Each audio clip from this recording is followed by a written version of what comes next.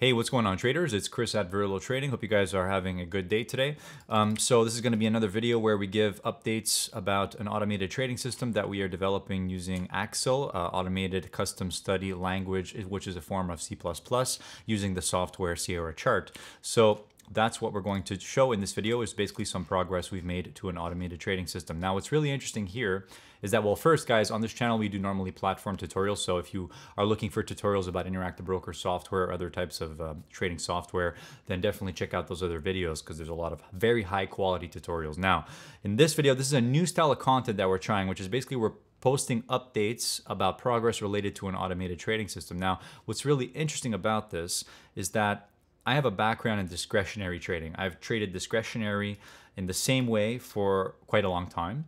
And now I'm at the point where I'm working to create an automated trading system that is based upon rules that I've developed as a discretionary trader.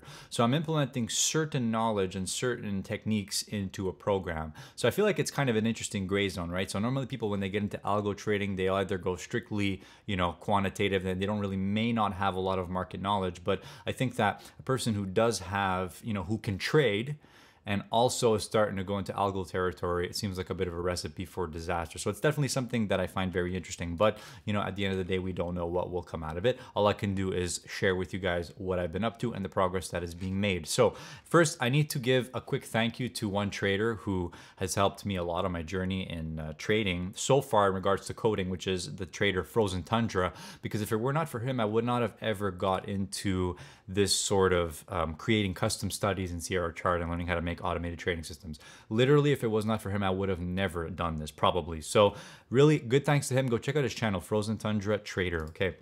So last time I left you guys, I basically had sort of the bare bones of this. So I had implemented a couple of buy order structures and sell order structures into the program.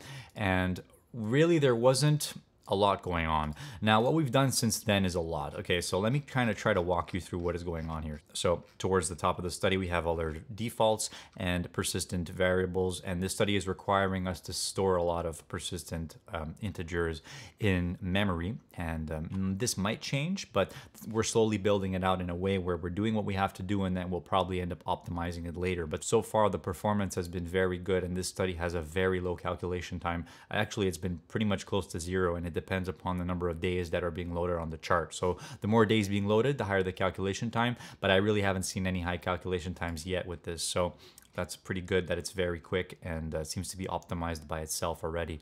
So here we have the block for the main study, which is basically calculating our subgraphs on the chart.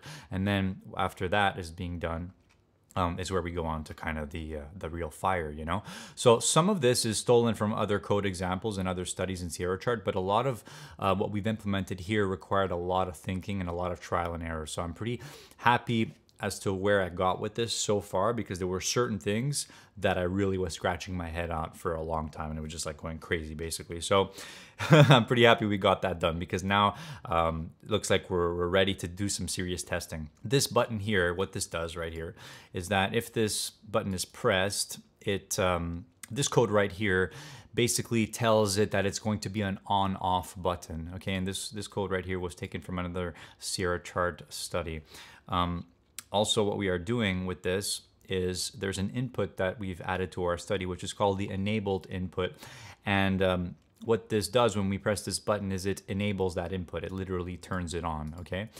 And when that input is turned on, that's going to be one of our conditions that is being used to submit orders to the market.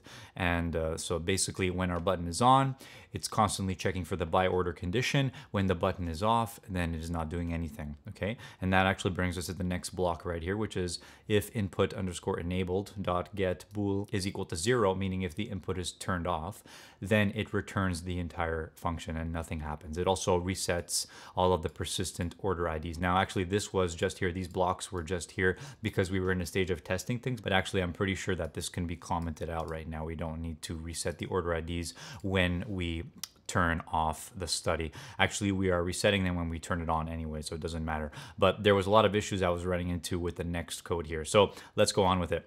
So right here, there is some conditions we've implemented for auto order modifications for our parent orders, because the way this trading strategy works is the orders, once they are live in the market, they are automatically modified to specific values. There's also other conditions that we have not implemented yet in regards to how these orders will be canceled under certain circumstances. So actually, one of the main reasons why I'm sharing this with you guys is to kind of show you what goes behind thinking about creating an automated trading system. And also, I don't mind sharing it because this is far from complete and there's many conditions that are missing from the study.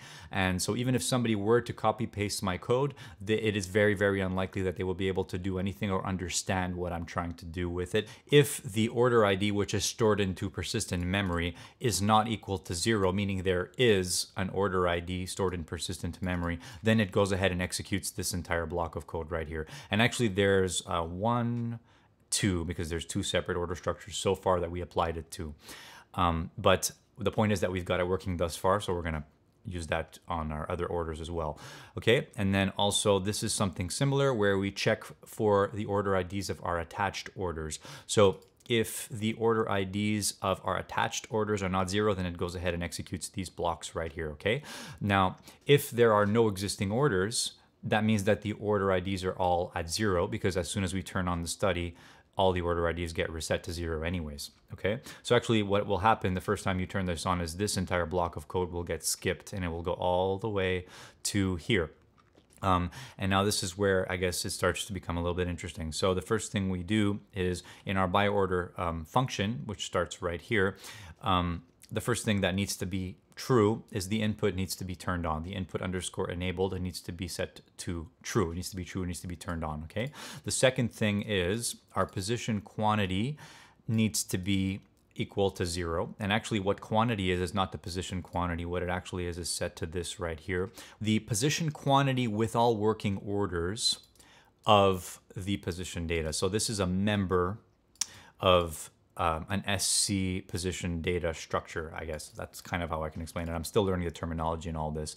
But basically, this is what it does. The structure member is needed, so no new orders are submitted when we have working orders. There's basically 2 things that are stopping the study from constantly placing new orders. The first thing is I've actually set a limit to how many orders there can be at once, and that's set at the top of the study, which is right here, sc.maximum position allowed, which I set to 2 currently. That means that this can only trade a maximum of 2 contracts. The other condition for our buy order function to go through is that we actually have to have no orders currently working in the marketplace. So if we have 2 working orders in the marketplace, this right here, or the quantity integer that we specified, will be a non-zero number. If we have 2 orders working that will increase our position size, then it will be set to 2 basically. So that means that quantity will not be equal to 0 and it will not submit the buy order function. The last condition we implemented right here for this buy order function to be true is the last traded price, which we've specified right here, needs to be greater than or equal to the value of our subgraph plus 2 ticks. So it needs to be 2 ticks above the subgraph or higher.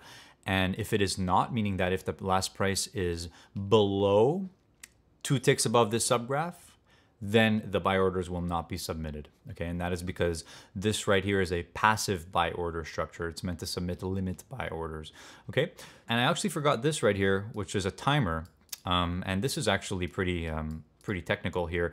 So yeah, this block of code here was written by Frozen Tundra, and what it does, it's basically a timer, and the last updated here is what is being used to update the current time, and it basically is being used to check if a certain amount of time has passed. So this last updated variable is being stored in persistent memory, and we select a custom interval. In this case, I set it to 5 seconds, but you can set it to anything you want.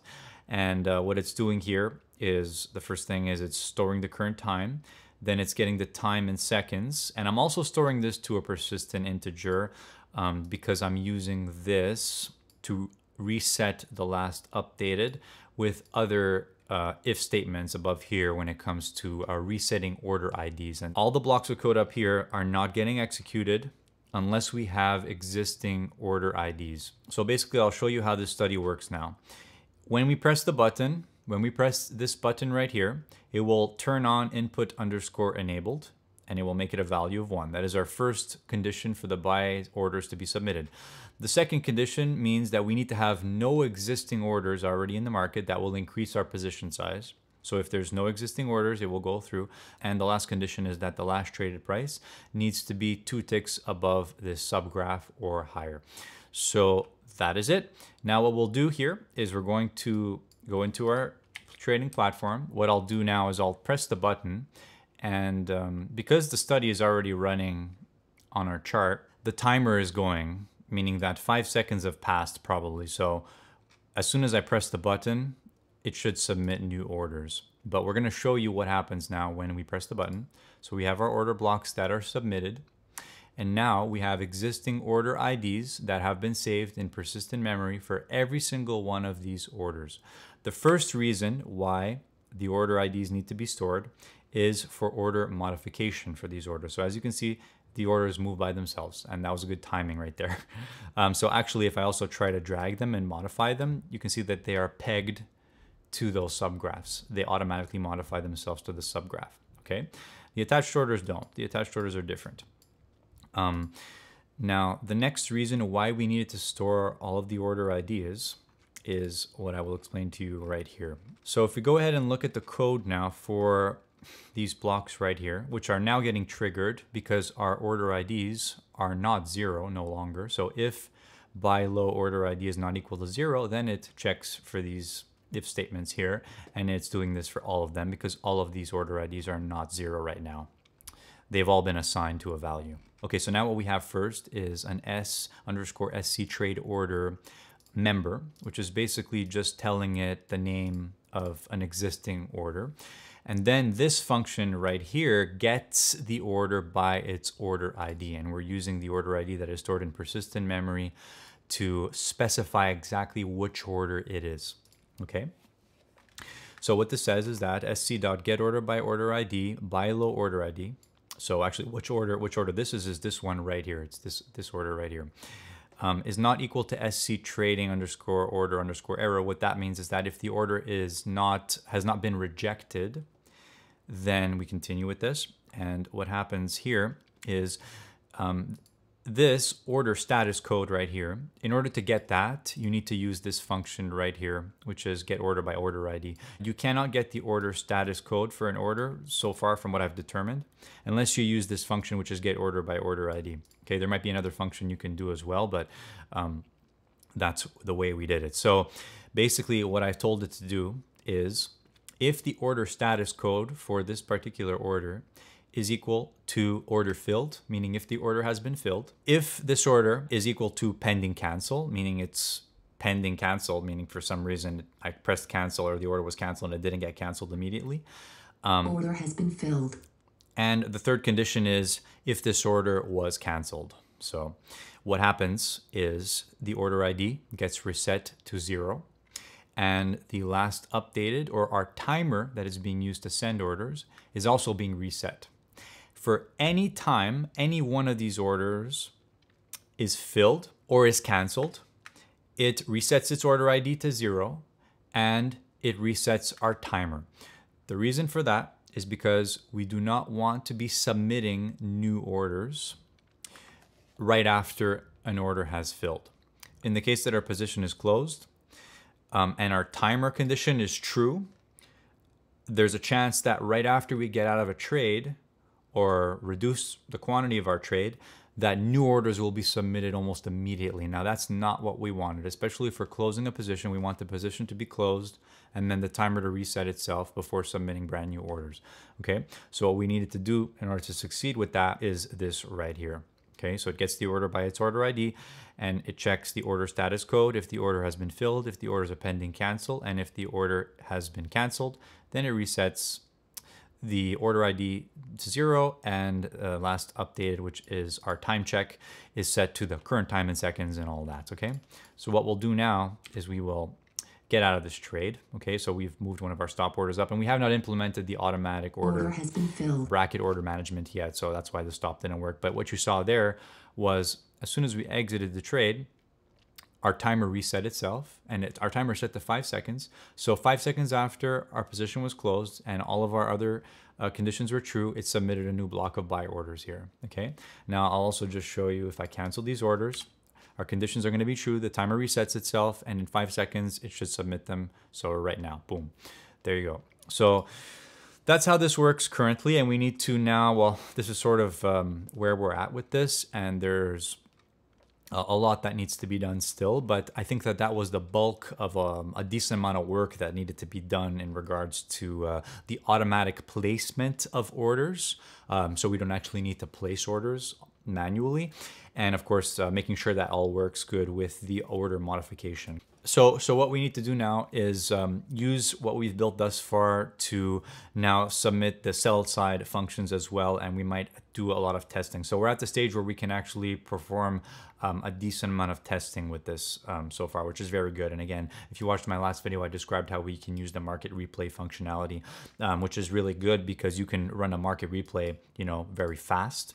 So you can use that to test if your algo is performing correctly, and you can make fine adjustments from there. So that's kind of how I've been hacking my way through this, because if I had to be testing this on a live market, it would take a lot longer than it needed to, because of course the market is not that fast. But if you can speed up the market times 1,000, you can clearly see if your algo is working properly or not, and if you need to adjust a couple things. One other thing I noticed that I needed to adjust regarding what I have thus far is I actually need to adjust the condition for the second buy order modification condition. And what that basically, what I need to tell it to do now is if the first order has filled, then do not modify the second. Okay, because you know, really that's kind of unique to the way I want it to work. Okay, so that's where we're at with that, guys. There's still a lot of conditions we got to put in and slowly work our way towards being balanced between discretionary and algorithmic trading. So thank you very much, and I'll see you in the next video. Bye.